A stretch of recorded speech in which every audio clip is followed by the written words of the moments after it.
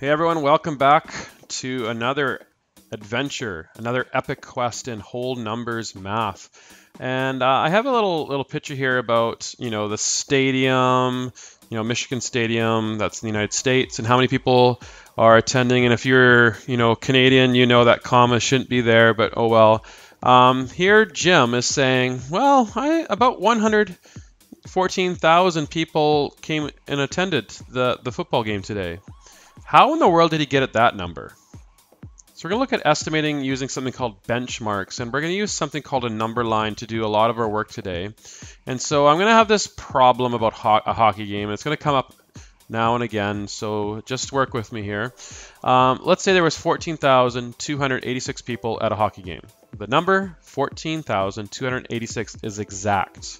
It is a count of the number of people. To write an estimate for the number of people, we can find the closest benchmark.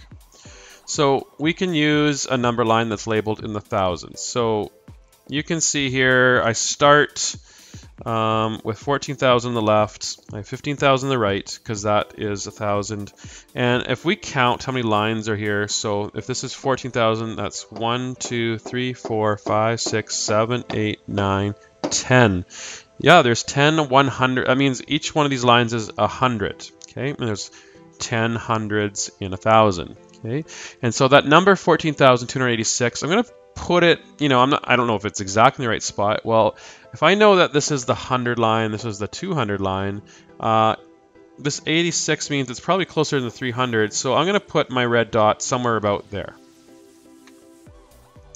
And so we know that it's closer to 14,000 because visually we can see it on the number line.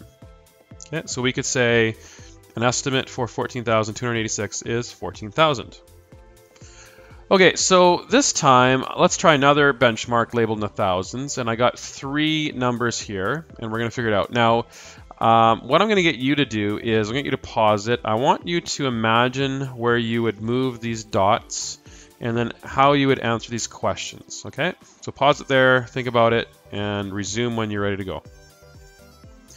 Okay, so first, each line is 100, okay? So if I have 55,517, I need to find the fifth line. There's the 100, 200, 300, 400, 500. It's not exactly 500, it's just over, so let's say about there. This guy here is in the 700, so if this is 500, that means this is 600, this is 700, and that's 63 means it's slightly over halfway. And here I got 55,100, and if this is the 100, it's pretty much right there. Okay? Yeah, right about there. Okay?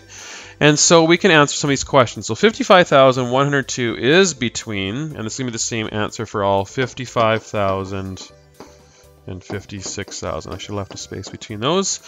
It is closer, just visually, it is closer to 55,000.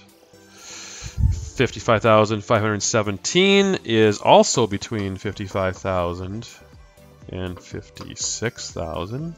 And visually, it's slightly closer to 56,000. And 55,763 is between, again, 55,000 and 56,000. And it is definitely closer to 56,000. Okay, so that's using a number line using a number, numbers between 1,000. And we're divided it into increments of 100.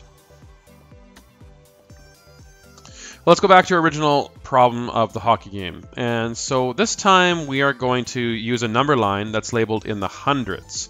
And so here's my number line, and you notice that we have 14,200 and 14,300. So this is a space of 100. And if I count here, 1, 2, 3, 4, 5, 6, 7, 8, 9, 10. Well, what is 10 of what makes 100? Well, 10 tens make 100, so each one of these lines is a 10, okay? So if this is 14,000, this is the 8th line, so the 80, and it's slightly over halfway because that's 6, okay? So 14,286 is between 14,200 and 14,300, but it is closer to 14,300. And so we could say an estimate for that number is 14,300. Okay, let's do another one where you're going to imagine where these dots go, and we're going to answer some questions. So again, pause it right here, use your mental powers, and resume when you're ready to go. Okay, so this first dot, 32,614, we're going to need to look at the number after the 6, okay, because that's the 600. So 14, well, that's 10. That means it's about here, okay, because the next line is the 20. It's 32,692. Well, that's 10, 20, 30, 40, 50, 60, 70, 80, 90, and just slightly over because it's the 2. And then we have 32,638. So if this is 10, 20, 30, and 38 is almost close to 40, so we'll put it about there. Okay, so now we can answer some questions. 32,614 is between 32,600 and 32,700. And just maybe to save some time, I'm just going to write the same thing for all of these because it is true.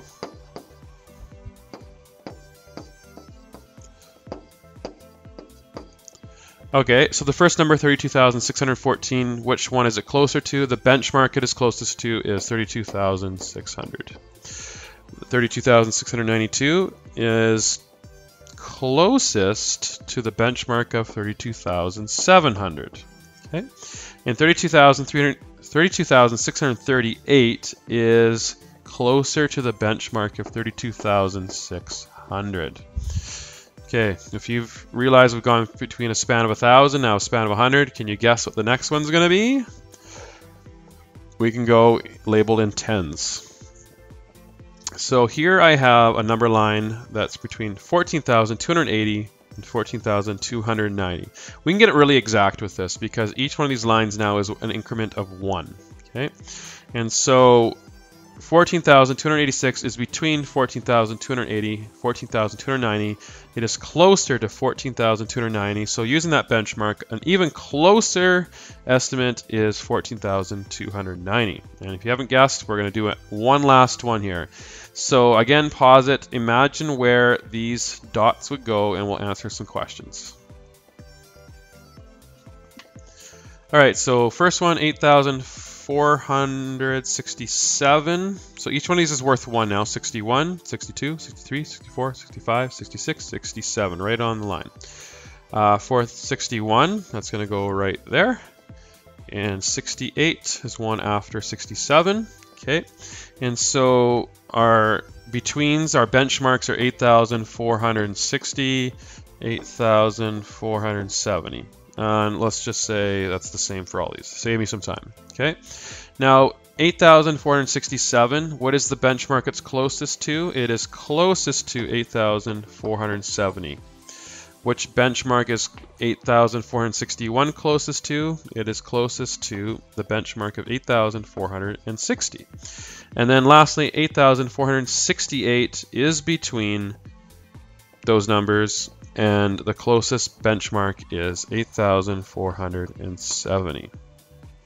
Now, sometimes it's important to overestimate. Again, overestimate. Okay?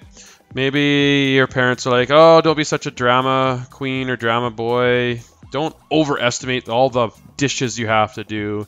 But sometimes it is important to overestimate, mom, dad. So let's say there's 410 students going to the park from Marjock Elementary. Each school bus holds 50 students. How many school buses should be ordered? Okay. Now, 410 is closest to the benchmark 400. We would need 8 buses for 400 children. So, because 8 times 50 is 400. But that means 10 students will have to stay behind. Haha, sorry, you don't get a seat. Okay, so it makes sense in this situation to overestimate 410 to 450, and that way we get 9 buses, and those 10 poor students do get to go to the park. Okay, so yeah, there is times when we need to overestimate. All right, that's our lesson. We're just working on using number lines to look at benchmarks to estimate. Now, I know this is not always the easiest thing to do, but it's a good visual way of estimating. Okay, so please remember, in life, math happens. Take care, guys.